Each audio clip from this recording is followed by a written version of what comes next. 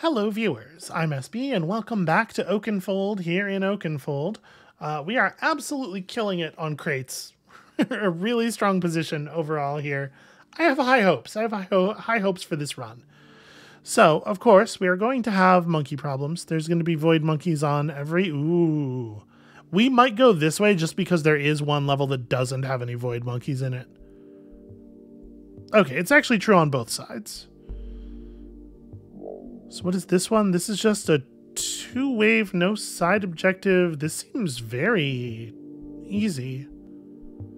There's an expediter, which is problematic for sure. Three waves. There's a robo sweeper on this one. I think I'm going to take the... let's take this path. There's a couple of short missions here. There's a little... The void monkeys are always just going to be scary. There's nothing you can really do about that. Alright, so... Punching the void monkey now lets us set up like a grenade to shove it off to the side later, or honestly, we could even just let it do its thing here. Destroy the crate, but also block a spawn. It's not terrible.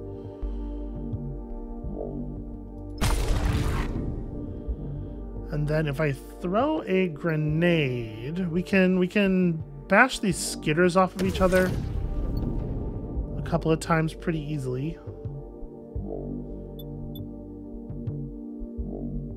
Oh, right. The hook. Yeah, sorry. The hook does contact damage. So I want to do the hook first. Damages the target, pulls them one tile toward you.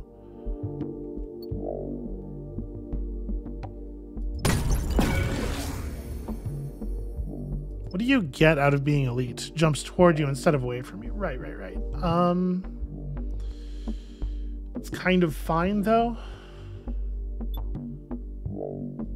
So if I step here, you jump toward me, throw that grenade to just move you out to safety. Bank one here. That allows me to just punch the skitter completely into pieces. And then we can deal with this bombardier bug in a variety of ways. Yeah, just throw a grenade at it, whatever. Does this has a range of up to 3, so we can just kill the void monkey as well. And I think that's probably the move, right? Just clear the board.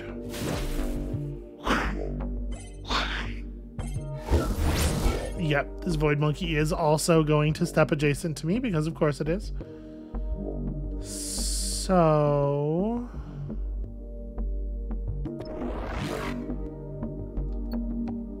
we step away, hook you, and then yeah. And then from there it's like pretty straightforward. I'm gonna go check the constructor here.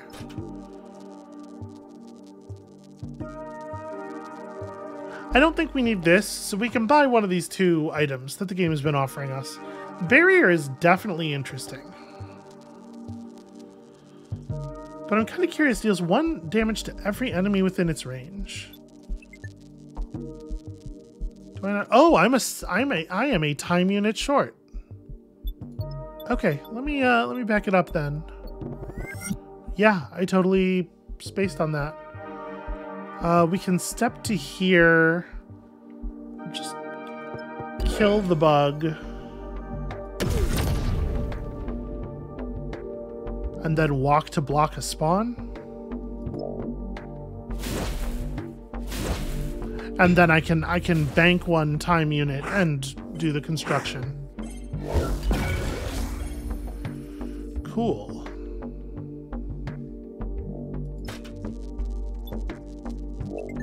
Oh, I do have to actually bank the thing. Yeah. There we go. So...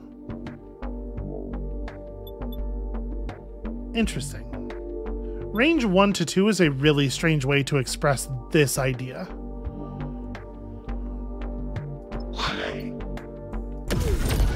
Whatever, you're already elite. And then I really would love for you to not be there. I can't block again.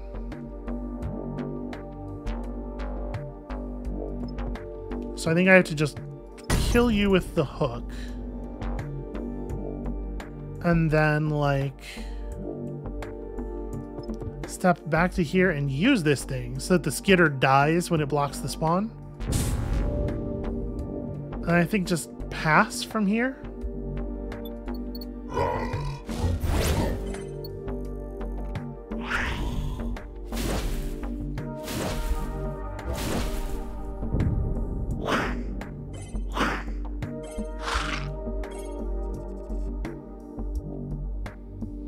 I will say that one thing I do like a lot about the systems here is I like the idea of the energy that you have to go pick up, and in addition to you having to actually touch it to gather it, which, you know, exerts some pressure on your position, if you let a bunch of energy spawn and you're not grabbing it, it has additional potential detrimental effects in that the enemies can pick it up and do stuff with it. So I think that creates an interesting kind of tension. I am going to push you out to there, and then... when it becomes elite, it regains its force field. That I did not count on. Hold on, oh, right, I was time locked. I can't just bash it off of myself. I hate that, but I do think I have to do it because I have to get far enough away to throw this. Throw the grenade to get rid of the void monkey. Push you again. There we go. And then just bank 2 more time units. Feels pretty okay. That's an outcome.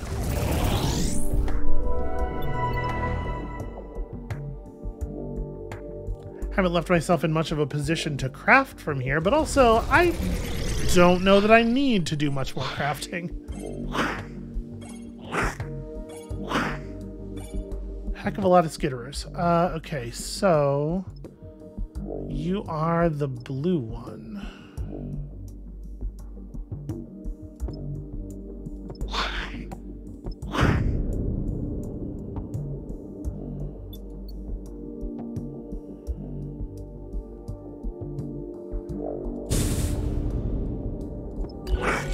Right, so now this skitter will kill that one before it gets to act, and then it will die blocking a spawn.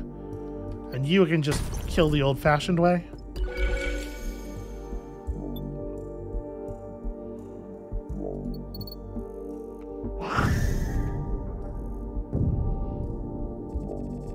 Okay, pretty easy. What do I get for keeping you alive? Not very much, actually. The incentive is not strong. Hook range up is not super exciting. Hook crate slipping is kind of cool.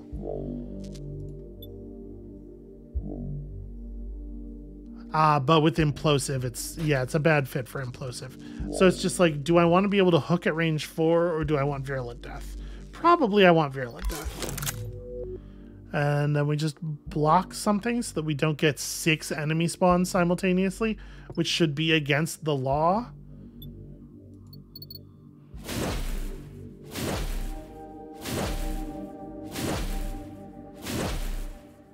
Why does the game think this sort of thing is okay?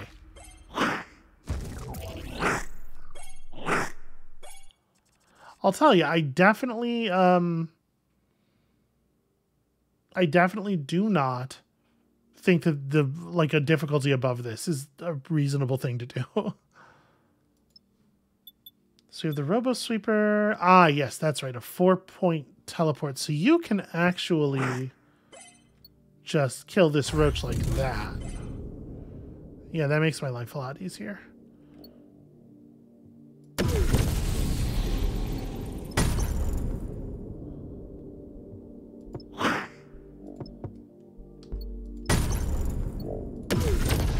Alright, what if we just killed everything all the time, forever?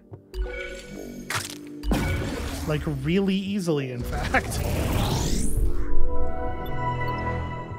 It's a powerful kit. There's no 2 ways about that. Alright, so we have a Robo Sweeper here who would like to be able to just move around sweeping. And I guess I'll see what I can do on that front. Let's check what's in the crafting bench this time. Conductive Hook is definitely compelling. I don't think I like Explosive Power Glove as much. Manifester's really hard to use. So I think let's just go ahead and take that, because we have the resources for it right now. And then step here, kill you, get that Conductive Hook.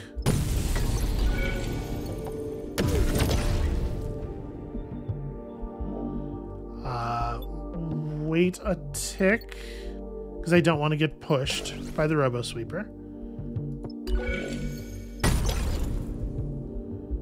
And then I think we just wait here.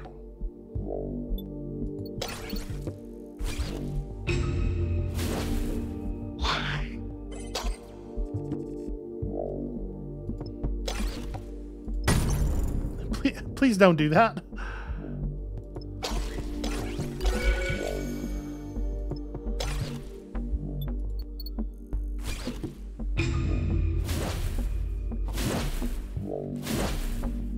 I have high hopes for the Robo Sweeper. I think there's a decent chance it's going to get to finish the thing.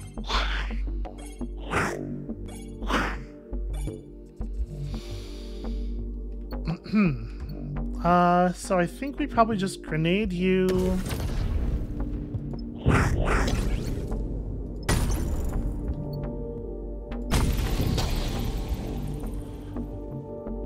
And then I guess actually, like, the really efficient way to do that would be to fire this thing from,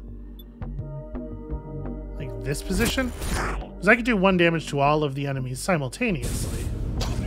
And then when I step here, those two just splat.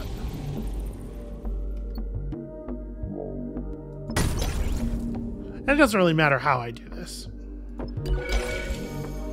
So let's see. 1, 2...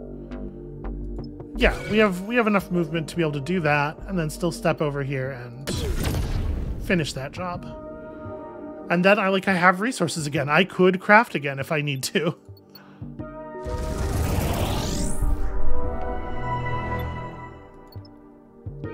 Feeling pretty okay about that outcome. Alright, all Void Monkeys all the time, but it's only 2 waves.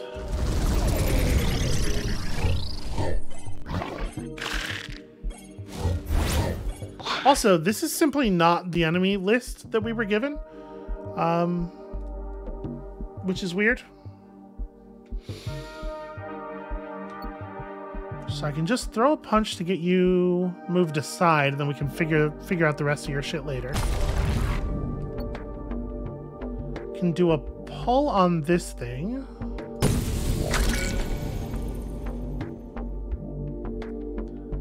Step here, then here. A grenade will put these two in positions where we don't have to think about them anymore.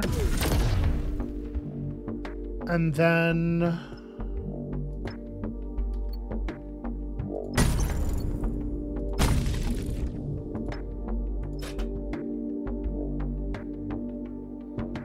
Power Glove bonus damage seems fine. Oh, I need a little bit more energy. So actually, I don't even step over here. I grab energy instead. Yeah, we block the only spawn. Right, of course we do.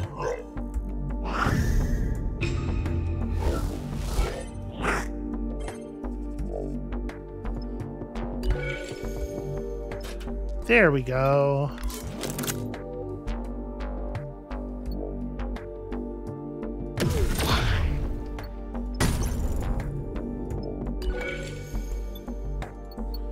Okay, I feel like that was a very successful level, and it went down real easy. It's a shame that, like, there are some situations, like, where a single enemy spawn, again, because you have such a, like, narrow range of utility, necessarily only being one person, there are situations where even one enemy spawn changes a situation from very easy to deal with to functionally impossible to deal with.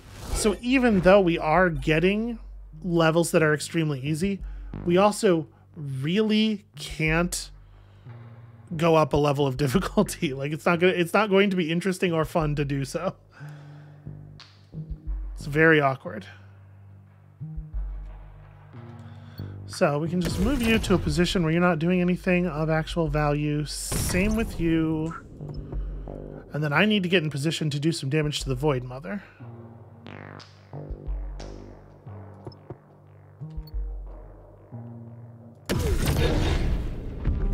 Okay, just reset you now.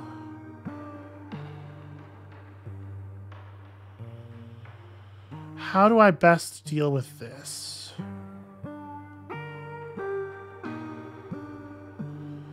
Because I could...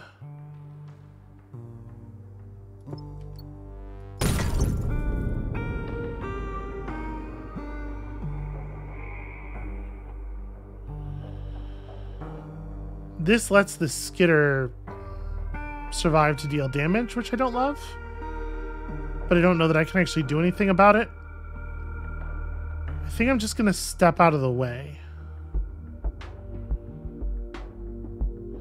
So the Splitter is going to kill the Railer, and then it's going to die itself.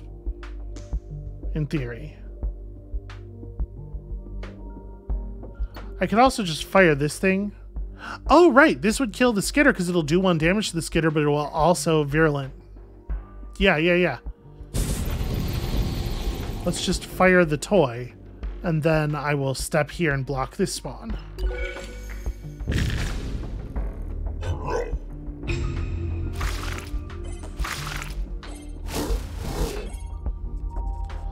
Alright, so you're easy enough to stop. I think I'm just going to hit you with the hook.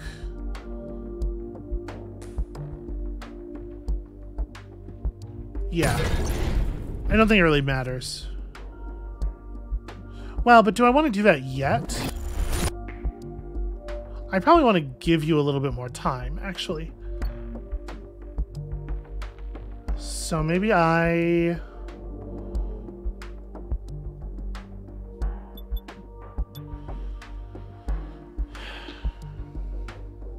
How do I want to deal with the dual 3 health splitters?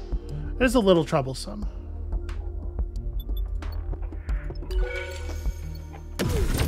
Let's kill the Void Monkey. Step to here. Step to here.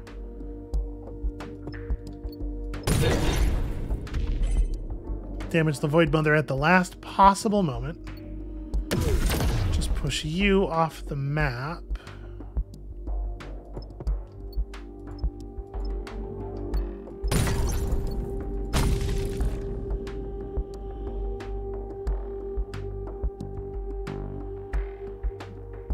Do I need to grab this so that other enemies don't get it? Probably not, and I think moving up here is going to end up being a mistake, because we'll have to spend another move to get back down. So I think I'm just going to end my turn here. We'll reset the Void Mama at the beginning of this turn.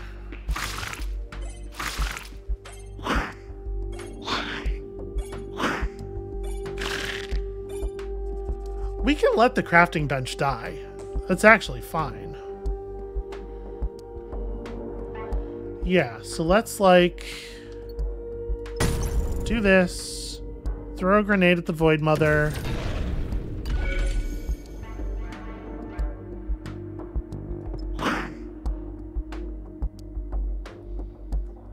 And then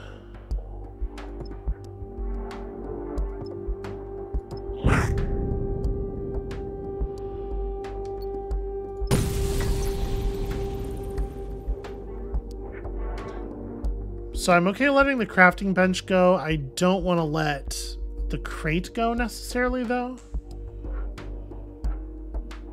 So I think we, like, step up to here and throw a grenade at the Void Mother.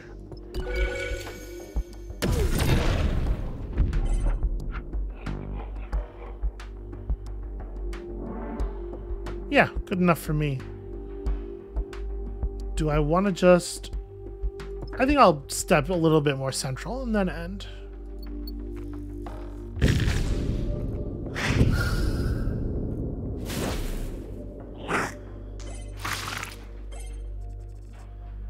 Okay, this feels pretty under control at this point.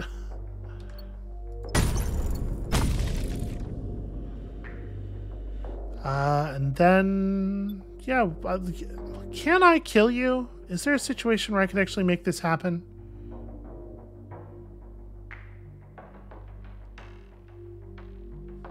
My punch does 3 damage, so just out of curiosity, because I'm curious how different the ending is if we do that.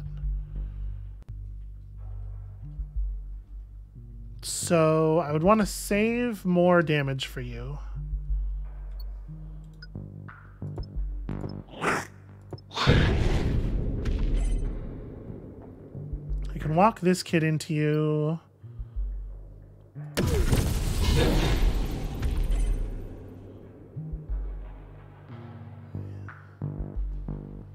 Yeah, this is going to be a kill.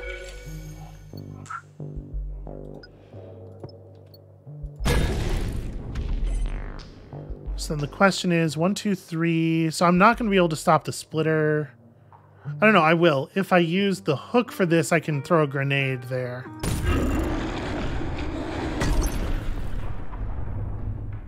So we step to here and then grenade the splitter to a position of uselessness. And we do, in fact, end with no enemies alive. Hooray!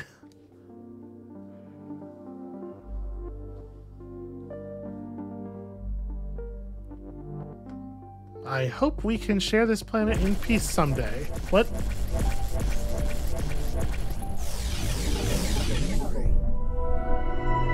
Who is the we? Okay, whatever. Because the thing is, everybody except me is dead. Okay, apparently that was a much higher final score. Alright, well, you know, endings. Is this going to be any different? Probably not, right? Because, like, this part, we can't even see whether the Void Mother's alive from up here. Yeah, okay, so we get the same ending. I know I had talked about maybe doing one more run just to chalk up a win with each of the mindsets, but I kind of feel like we get it, right? I think that is that thing more or less solved. I guess maybe it would be interesting to like really try to force an insane run through, but I'm feeling resolved on this. I think I'm gonna go ahead and call this here for today and for the series. That's Oakenfold. It's a very pretty one of these. I really think there should be more games that are doing an Into the Breach thing, so I appreciate the hell out of this. When y'all come back next time tomorrow, there's gonna be something new here. It'll be a fascinating experience for all of us, finding out what that is. And we'll see you then.